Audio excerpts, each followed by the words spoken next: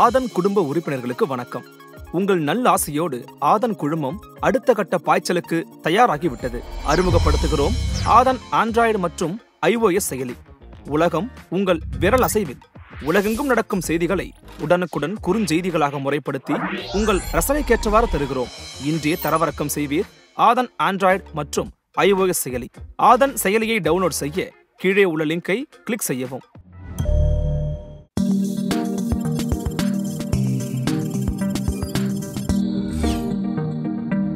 ஆதன் தமிழ் நேயர்களுக்கு வணக்கம். இந்த மணி மேட்டர்ஸ் அப்படின்ற சீரீஸில் நம்ம இன்றைக்கி பார்க்கக்கூடிய முக்கியமான தகவல் பட்ஜெட் 2019 ஃபினான்ஸ் மினிஸ்டர் ஒரு ரெண்டு முக்கியமான ப்ரொவிஷன்ஸை இன்ட்ரடியூஸ் பண்ணியிருந்தாங்க. அது ஒரு சாதாரண மக்கள் பிஸ்னஸ் பண்ணுற மக்களுக்கு மட்டும் இல்லாமல் சாதாரண பண்ணுற மக்களுக்கும் அது அஃபெக்ட் பண்ணக்கூடிய ஒரு சிச்சுவேஷனுங்க.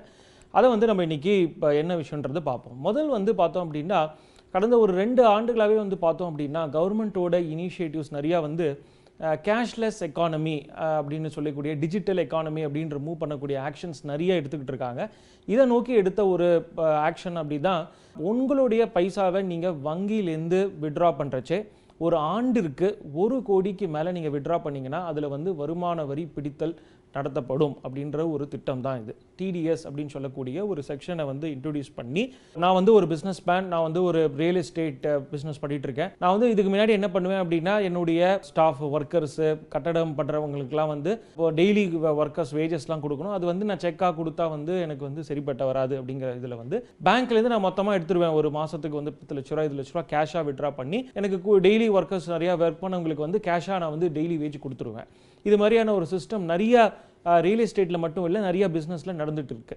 இந்த digital economy cashless economy move பண்ணுன்ற ஒரு திட்டத்தில் என்ன பண்ணியிருக்காங்க அப்படின்னா, நீ என்ன பிஸ்னஸ் வேணால் பண்ணு, ஆனால் ஒரு ஆண்டிற்கு உன்னுடைய பைசாவை நீ பேங்க்லேருந்து 1 கோடி ரூபாய்க்கு மேலே விட்ரா பண்ணினா அந்த பேங்க் உங்களுக்கு கேஷை கொடுக்கறச்சே அதில் 2% வருமான வரி அட் சோர்ஸ் அப்படின்னு சொல்லக்கூடிய TDS ஆக டிடக்ட் பண்ணி கவர்மெண்ட்டுக்கு கட்டிடுவாங்க. இப்போ நான் ஒரு வருடத்திற்கு 1.5 கோடி விட்ரா பண்ணியிருக்கேன் அப்படின்னா, இந்த 1 கோடியை கழிச்சுட்டு பாக்கி 50 லட்சத்துக்கு 2% வருமான வரியாக கட்டுவாங்க. இப்போ எல்லா பிஸ்னஸ் பீப்புளுக்கும் இது அப்ளிகபிளாக இருக்கும். அதனால் நீங்கள் கேஷ் பேங்க்லேருந்து இந்த 2019-20 உங்கள் பிஸ்னஸ்க்காக விட்ரா பண்ணுறச்சே கொஞ்சம் பிளான் பண்ணிக்கணும். ரெண்டாவது ஒரு முக்கியமான அம்சம் இன்ட்ரடியூஸ் பண்ணது பார்த்தோம் அப்படின்னா, இதனால் இந்த டேக்ஸ் டிடக்டட் அட் சோர்ஸ் அப்படின்னு சொல்லக்கூடிய ஒரு விஷயம், அது கவர்மெண்ட்டுக்கு டேக்ஸ் கலெக்ஷனுக்கு இருக்கிற ஒரு முக்கியமான ஒரு டூல். அது ஒன்லி இந்த பிஸ்னஸ் பண்ணக்கூடிய ஒரு மக்களுக்கு மட்டும்தான் இருந்தது.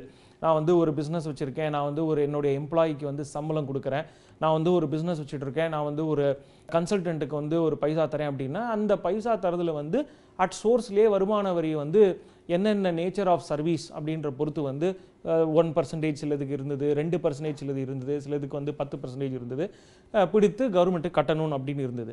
இந்த 19 பட்ஜெட்டில் பார்த்தோம் அப்படின்னா, பிஸ்னஸ் பீப்புள் மட்டும் கிடையாது, எனி இண்டிவிஜுவல் அப்படின்னு சொல்கிறாங்க. அதாவது எனி ஒரு நபர், நான் வீட்டில் என்னுடைய ஒரு பர்சனலாக ஒரு மேரேஜ் ஃபங்க்ஷன் பண்ணிகிட்டு இருக்கேன். அதுக்கு நான் ஒரு கேட்டரருக்கு ஃபுல் கான்ட்ராக்ட் கொடுத்துட்டேன். மண்டபம், சாப்பாடு, எல்லா ரிசப்ஷன், டெக்கரேஷன், ஃபோட்டோகிராஃபி எல்லாம் சேர்த்து ஒரு 60 லட்ச ரூபாய்க்கு கான்ட்ராக்ட் நான் கொடுத்துருக்கேன் அப்படின்னா, நான் கூட ஆஸ் அ பர்சனலாக பண்ணக்கூடிய ஒரு ஃபங்க்ஷனுக்கு 60 லட்ச ரூபா ஒருத்தருக்கு பே பண்ணும்போது அதில் TDS அப்படின்னு சொல்லக்கூடிய வருமான வரியை பிடித்து கவர்மெண்ட்டுக்கு கட்டணும் அப்படின்னு சொல்கிறாங்க. இது எப்போ அப்ளிகபிளாக ஆகும் அப்படின்னு பார்த்தோம்னா, ஒரு ஆண்டிற்கு ஒரு நபருக்கு 50 லட்சம் ரூபாய்க்கு மேலே பே பண்ணால் மட்டுமே இது அப்ளிகபிள் ஆகும். இந்த 50 லட்சம்ன்றது ஒரு பெரிய கான்ட்ராக்ட் லிமிட் தான். ஏன்னா தனிநபர் ஒருத்தருக்கு ஒரு வருஷத்துக்கு இப்போ 50 லட்சத்துக்கு மேலே பே பண்ண போகிறது கிடையாது. பட் ஒரு ஸ்பெஷல் அக்கேஷன், இது மாதிரி வீடு கட்டுறீங்க அப்படின்னா, நான் ஒரு என்னுடைய இண்டிபெண்ட் பங்களாவை நான் கட்டுறேன் அப்படிங்கும்போது, நான் ஒரு கான்ட்ராக்டருக்கு நான் பே பண்ணக்கூடிய ஒரு சுச்சுவேஷன் வரலாம். வீட்டில் கல்யாணம் அது மாதிரியான இது ஃபங்க்ஷன் வரச்சே நான் ஒரு கேட்டரிங் கான்ட்ராக்டர் கட்டுறதுக்கான விரும்பல் வரலாம். அது மாதிரியான கட்டும்போது நீங்கள் முக்கியமாக ஞாபகத்தில் வச்சுக்க வேண்டியது 50 லட்சத்துக்கு மேலே ஒரு ஆண்டிற்கு ஒருத்தருக்கு ஒரு கான்ட்ராக்டுக்கு 50 லட்ச ரூபாய்க்கு மேலே நீங்கள் பே பண்ணிங்கன்னா, அந்த அமௌண்ட்டில் என்டையர் அமௌண்ட்டில் 60 லட்சம் பே பண்ணுறீங்கன்னா, என்டையர் 60 லட்சத்துலையும் 1% வருமான வரியாக பிடித்து நீங்கள் அவருடைய பேன் நம்பரை வாங்கி நீங்கள் கவர்மெண்ட்டுக்கு கட்டணும்.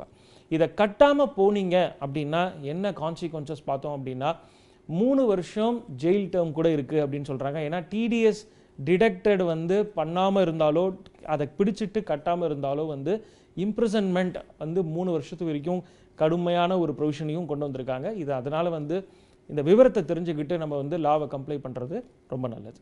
நன்றி.